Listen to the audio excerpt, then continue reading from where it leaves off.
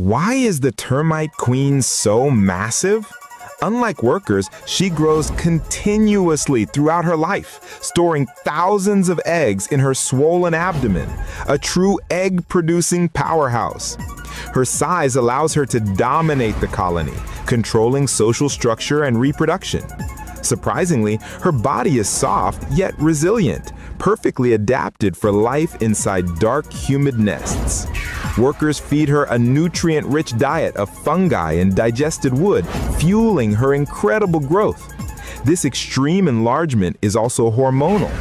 Pheromones signal the colony to protect her and regulate other termites' development. Her sheer bulk is a survival strategy, ensuring the colony thrives even under threats.